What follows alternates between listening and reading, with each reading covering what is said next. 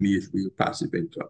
Now, there's a trade-off, right? I can either take my money all at once and pay a higher amount of income tax. I have a higher income, right?